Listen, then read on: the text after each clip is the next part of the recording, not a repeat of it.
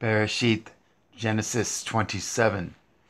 And it came to pass that when Yitzchak was old, and his eyes were dim, so that he could not see, he called at Esau his eldest son, and said unto him, My son.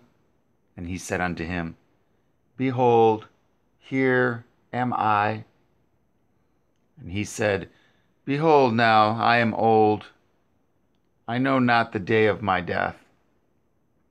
Now therefore take, I pray you, your weapons, your quiver and your bow, and go out to the field, and take me some venison, and make me savory meat, such as I love, and bring it to me, that I may eat, that my soul may bless you before I die.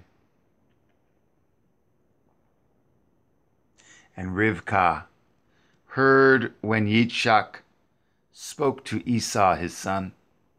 And Esau went to the field to hunt for venison, and to bring it. And Rivkah spoke unto Yaakov her son, saying, Behold, I heard at your father speak unto Esau your brother, saying, Bring me venison, and make me savory meat, that I may eat, and bless you before Yahuwah, before my death. Now therefore, my son, obey my voice according to that which I command you. Go now to the flock, and fetch me from thence 2 good kids of the goats, and I will make them savory meat for your father, such as he loves. And you shall bring it to your father, that he may eat, and that he may bless you before his death.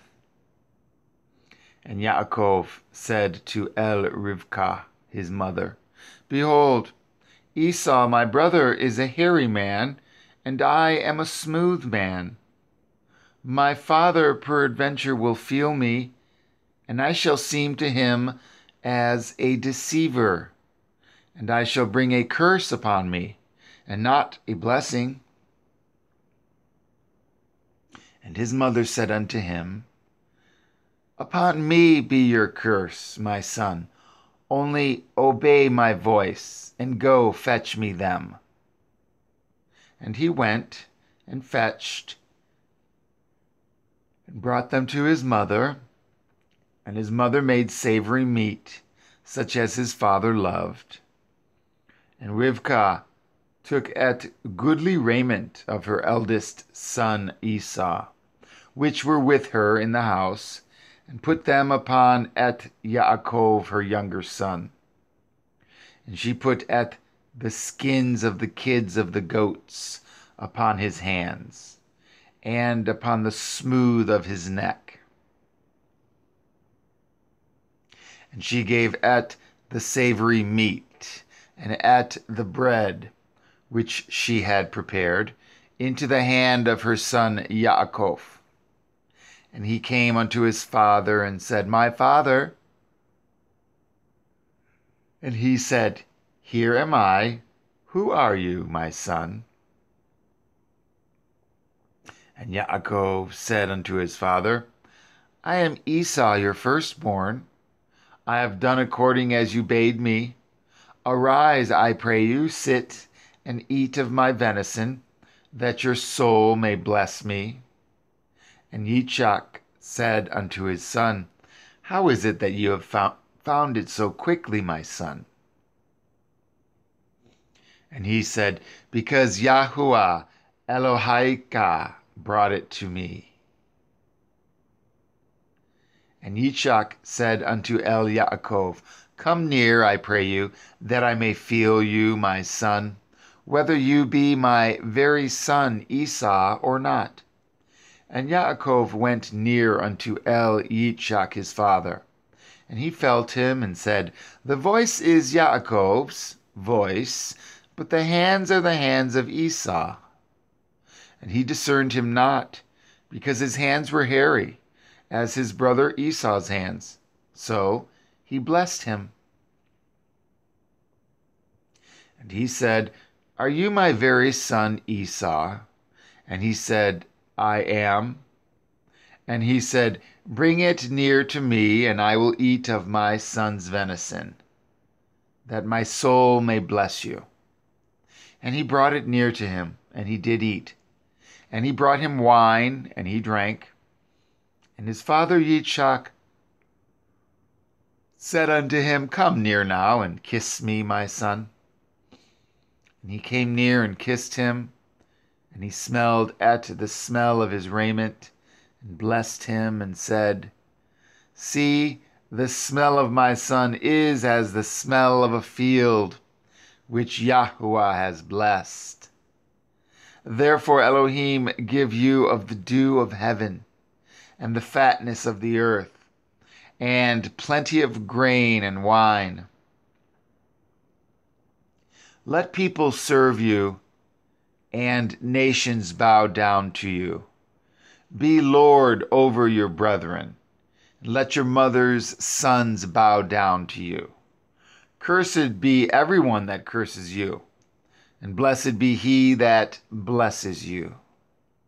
And it came to pass, as soon as Yitzchak had made an end of blessing at Yaakov, and Yaakov was yet scarce gone out from the presence of Yitzchak his father, that Esau his brother came in from his hunting.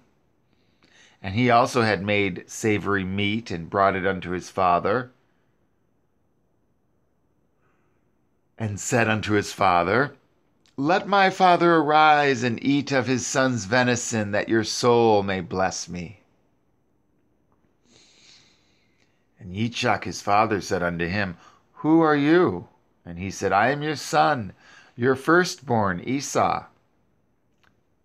And Yitzchak trembled very exceedingly, and said, "Who? Where is he that has taken venison and brought it me? And I have eaten of all before you came, and have blessed him. Yea, and he shall be blessed." And when Esau heard at the words of his father, he cried with a great and exceeding bitter cry, and said unto his father, "Bless me, even me also, O my father." And he said, "Your brother came with subtlety, and has taken away your blessing." And he said, "Is not he rightly named Yaakov? For he has supplanted me these 2 times. He took away at my birthright, and behold, now he has taken away my blessing." And he said, "Have you not reserved a blessing for me?" And Yitzchak answered and said unto Esau, "Behold, I have made him your lord, and at all his brethren have I given to him for servants, and with grain and wine have I sustained him. And what shall I do now unto you, my son?" And Esau said unto his father, "Have you but one blessing, my father? Bless me, even me also, O my father." And Esau lifted up his voice and wept. And Yitzchak his father answered and said unto him, "Behold, your dwelling shall be the fatness of the earth, and of the dew of heaven from above. And by your sword shall you live, and shall serve at your brother. And it shall come to pass, when you shall have the dominion, that you shall break his yoke from off your neck." And Esau hated at Yaakov because of the blessing wherewith his father blessed him. And Esau said in his heart, "The days of mourning for my father are at hand. Then will I slay my brother at Yaakov." And at these words of Esau, her elder son, were told to Rivkah. And she sent and called Yaakov, her younger son, and said unto him, "Behold, your brother Esau, as touching you, comforts himself, purposing to kill you. Now therefore, my son, obey my voice, and arise, Flee to Lavan, my brother, to Haran. Tarry with him a few days, until your brother's fury turn away, until your brother's anger turn away from you, and he forget that which you have done to him. Then I will ascend and fetch you from thence. Why should I be deprived also of you both in one day? And Rivkah said to HalleluYAH, I am weary of my life because of the daughters of Cheth. If Yaakov take a woman of the daughters of Cheth, such as these which are of the daughters of the land, what good shall my life do me?